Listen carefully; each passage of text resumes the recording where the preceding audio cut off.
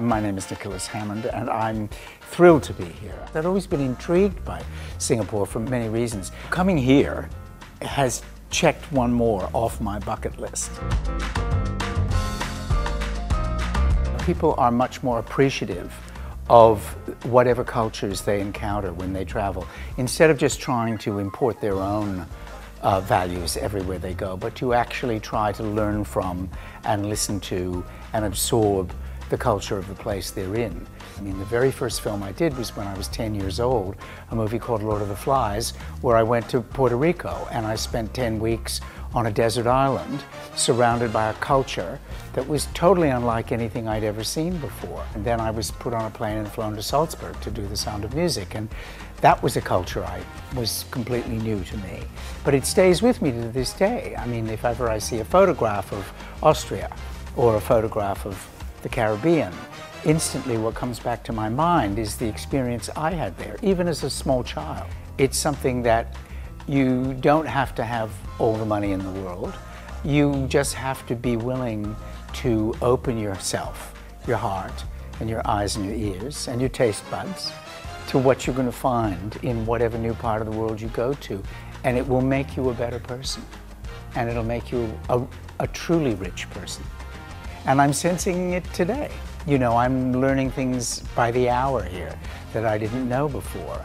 And I still have the same wonder when I go to a new culture that I had going to Puerto Rico when I was 10.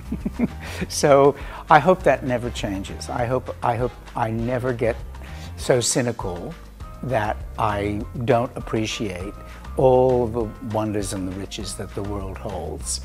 And if you just are willing to embrace them, they're all out there for you. I always think what makes part of travel interesting and rewarding is to stay in a place that really reflects the culture and the place you're in. Not only the heritage of the past, but also that it's still a living, breathing part of that culture. I love to travel, and to me, the difference between just going from A to B and actually really traveling is allowing yourself to be completely absorbed in that whole culture. When I first got off the plane and got into that beautiful car that the Fullerton Hotel has, I immediately felt I was transported back into another time and another world.